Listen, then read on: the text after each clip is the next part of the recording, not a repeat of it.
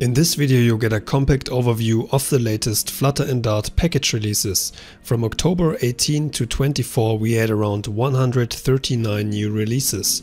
Let's have a quick look at this week's top 10. Number 10 is called Universal File, a cross-platform file and directory that works in all platforms. The purpose of the library is to be able to use the file class everywhere. Number 9 is called PyMenu, a Flutter library that provides a customizable circular context menu similar to the one from Pinterest.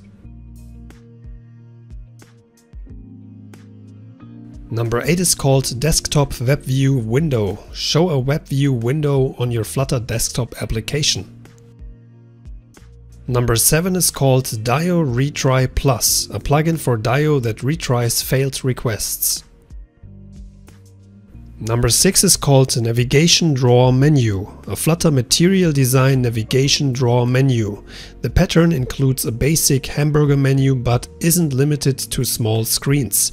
The menu pattern suits all screen sizes. On larger screens you see the icon and text, smaller screens will display icons only, and on phones the menu will disappear during normal use and slide in with the hamburger icon. Number 5 is called Windows Taskbar, a Flutter plugin serving utilities related to the Windows taskbar.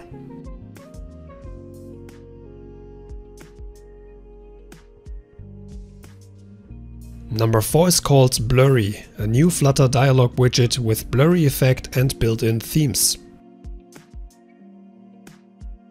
Number 3 is called xmpp plugin, helping to connect with xmpp via native channels and native libs like Smack Android and iOS via xmpp framework.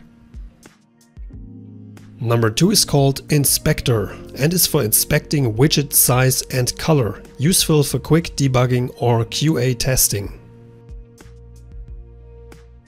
And last but not least, the number 1 of release week 42, the package Search Bar Animation, providing the horizontal slide animation to a search bar, and it is fully customizable.